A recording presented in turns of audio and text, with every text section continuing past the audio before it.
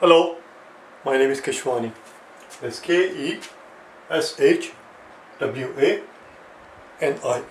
Keshwani. We are here because we want to improve our English. We want to improve our vocabulary. Today is our lesson number 59, day 59.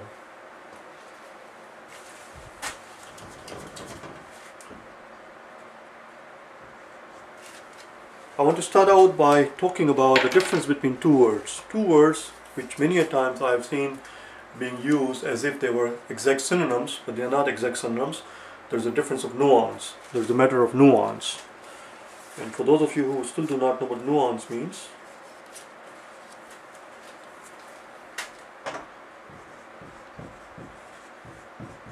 nuance is the minute, subtle differences in the meanings of the words. Subtle differences that you will find. I covered this thing on day number 1, I believe it was. Day 1 or 2.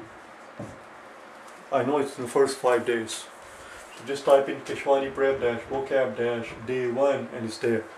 Nuance means minute to subtle differences in the meanings of the words. And that's what I want to talk about between the two words here. The words are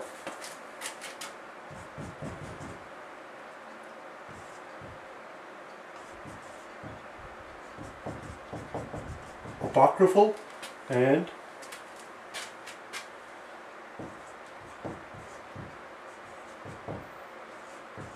spurious. We'll first talk about apocryphal and then we'll talk about spurious.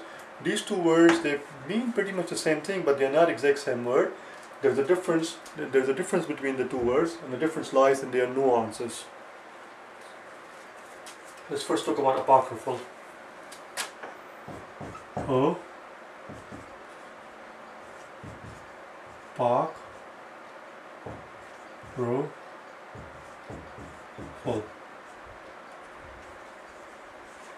Apocryphal.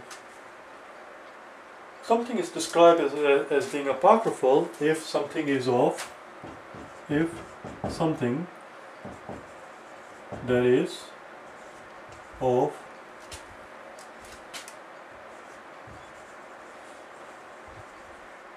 questionable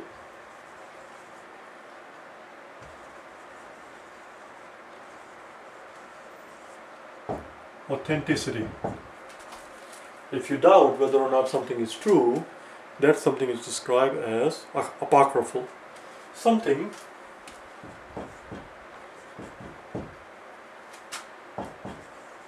that looks like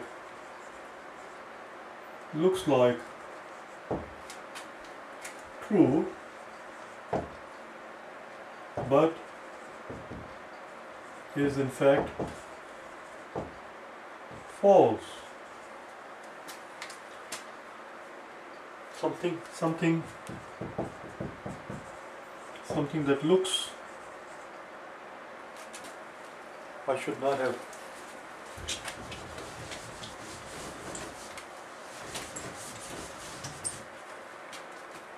something that looks like true but is in fact false. Something that looks like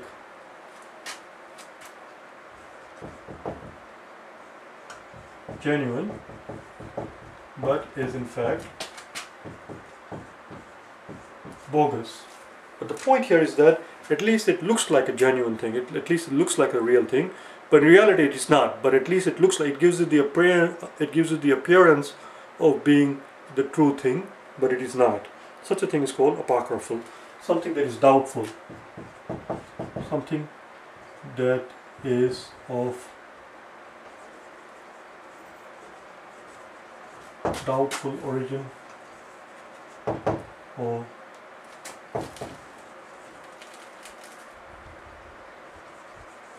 dubious origin. How does this word compare to spurious? When you talk about spurious,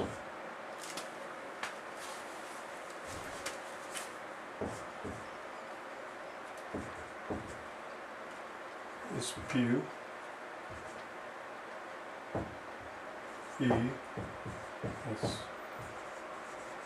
When we talk about spurious, in the case if something is described as spurious, then there is no doubt. We know it is false. We know it is bogus. There is no doubt about it. There is no question about it. There is no debate about it. It is false. Everybody knows it's forgery. It's a counterfeit. Something that is false. Something that is false. There is no doubt about it. Something that we know is forgery.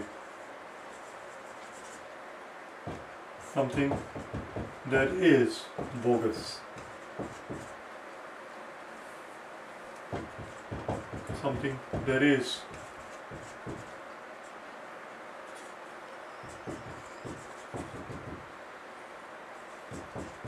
counterfeit. There is no doubt about it. And that is the difference between spurious and apocryphal. And many a times I have seen people use the word apocryphal where they mean to say spurious, and vice versa. They use the word spurious where from the context you can tell that what they are trying to say is it is of questionable origin. But if it's of questionable origin, then it's not spurious. It is too strong a word in that context. It is not spurious in that context. If something is of questionable origin, you do not know for a fact that it is not real. We do not know for a fact that it's not real. You think that it's not real. In that case, the proper word to use is apocryphal, not spurious. I know, those are the kind of things that keep me awake at night. But here we are. It's out of the system, and I feel better. Let's move on to the next two words that we want to learn. The next two words have nothing to do with what we just did here. Completely unrelated words. So that's it. Let me put a demarcation here so we can... There we go. One more time. The word apocryphal means something of doubtful origin. Something of doubtful origin. There we go, right here. Something that is of doubtful origin. And spurious, on the other hand, is just out and out lie. In a colloquial sense, we would say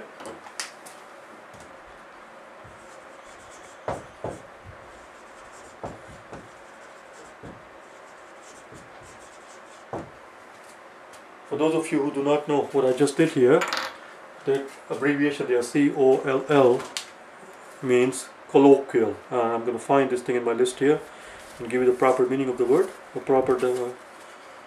do not have it written down here. Strange.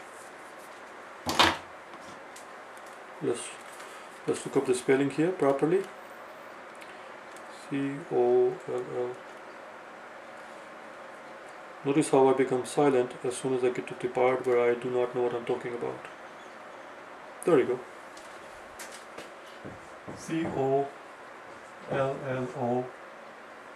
COLLOQUIA. Colloquial. It's pronounced colloquial. We'll learn this word in the future, which simply means informal speech. Informal speech. Slang, if you will. Informal speech. Colloquial. I don't know why I had to put a quotation around it. So this is last part that I just wrote there was a colloquial, in colloquial terms. Something spurious is just out and out lie. That's how we say it. Out and out lie. There is no doubt about it. It's just false. Everybody knows it. It's fake. If somebody gives you $100 bill, actually I do not know whose picture is supposed to be on the $100 bill, but I know that it's not supposed to be the picture of Bozo the clown. So if somebody gives you $100 US $100 bill with the picture of Bozo the clown, well, it's spurious. It's not apocryphal. It doesn't look like real. If something looks like real, you begin to wonder: is it real or is it not? Is it a real $100 bill? Well, it's got a picture of the, I forget the name of the clown I just said. Bozo the clown. Well, then it's spurious. It's not apocryphal. It's out and out lie. It's false. It's bogus. It's counterfeit. It's not real. In that context, you would not describe that thing as apocryphal. You would describe it as spurious. It's bogus. It's counterfeit. Anyway, I'll see you tomorrow. on day number 50 with, oh actually I'm not done today, am I? Oh jeez. Let's learn a couple of more words. I need to erase everything.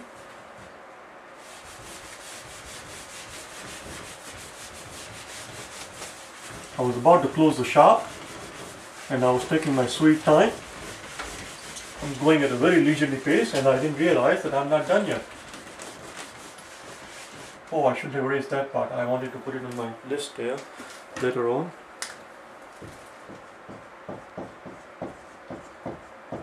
Colloquial.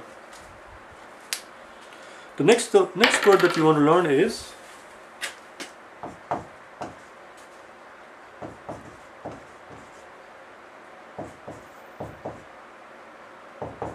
decree. This word and the following word that we're going to learn are probably too simple words. This word is probably too simple a word for a native speaker. Decree is a straightforward word which simply means a royal command. A royal command.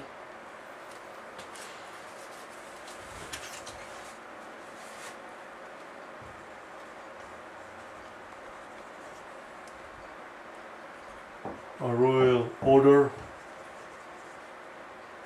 a royal proclamation,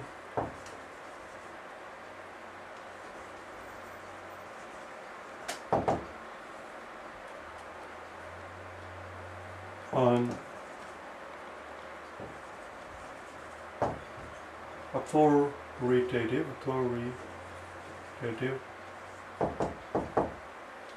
order having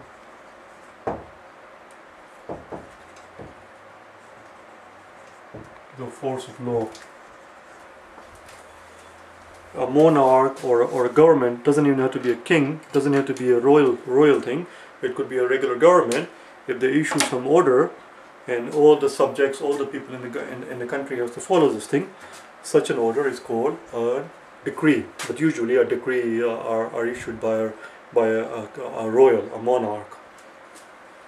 Reminds me of a Woody Allen movie. I don't remember the name of it, but those of you who know Woody Allen, there's one movie where there's this crazy dictator in South America and he issues a decree, something to the effect that starting from tomorrow, Tuesday will be called Monday. So Tuesdays became Monday for some strange reason. That is the decree.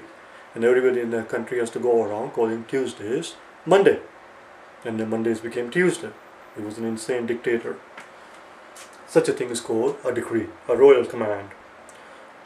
Like I said, it doesn't have to be a royal command. It could be a command by a dictator. It could be any authority. An authoritative order, any authority, an authoritative order having the force of law. If it is enforceable by law, because it becomes a law when the decree is issued, then it's authoritative order having the force of law. A synonym of decree would be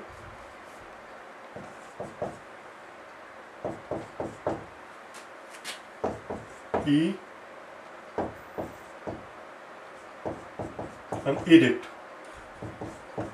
which of course is also noun because this was a noun. An edict. An edict is what it is. It's a formal proclamation, a formal command issued by a governing body. Issued by a governing body having a force of law. An edict or a decree, they are both synonyms. That's it. We're done for today. I will see you tomorrow. I'm trying to decide here if I want to add something to it. A formal command issued by a governing body and having a force of law. So I'm not going to read out the whole thing. It's basically the same as before.